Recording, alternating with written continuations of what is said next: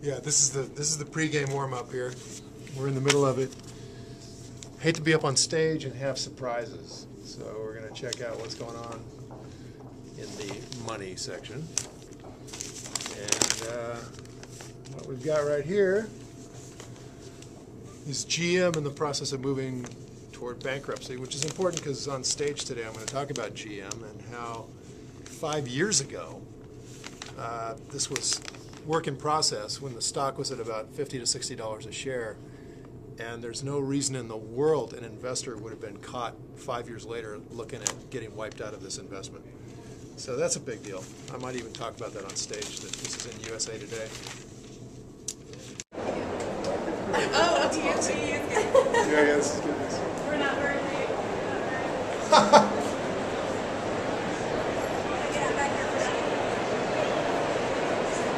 So we're on break right now.